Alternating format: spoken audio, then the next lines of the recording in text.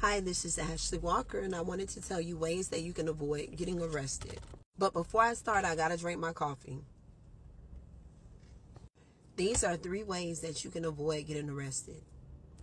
So the first thing that I want to talk about is make sure you're careful of who you choose to be your friend. I remember my college professor told me this years ago, and it will stick with me forever. It's okay to have a variety of friends.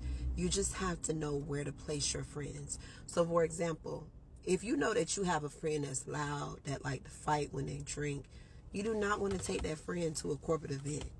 You do not want to take that friend anywhere that can potentially make you lose any money. Okay, and if you're unsure about where you will lose money, think about a corporate event, places where people wear suits, places where people do contracts, places where people talk professional.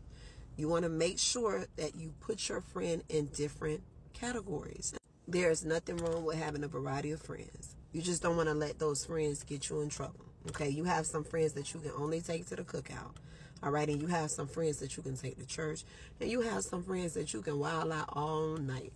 Okay? Number 2, be very careful about when you get into arguments with your spouse, or if you get in an argument with your mate, your boyfriend, your situationship, shit, any type of situationship.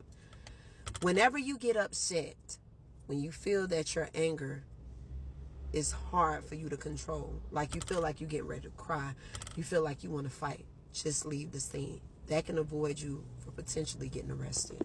And not only will that avoid you from getting arrested, that avoids you from going through the process of getting charged, getting a lawyer, paying all these different legal fees.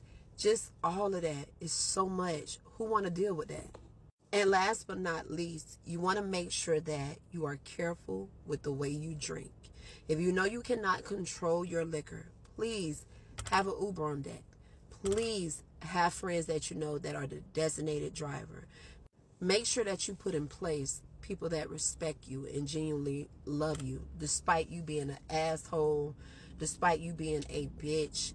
Like, you want to have people that genuinely respect you enough where they care about your life. So if anything goes down, they're ready to pick you up, put you in a car, and take you home. And make sure that you stay home. Okay?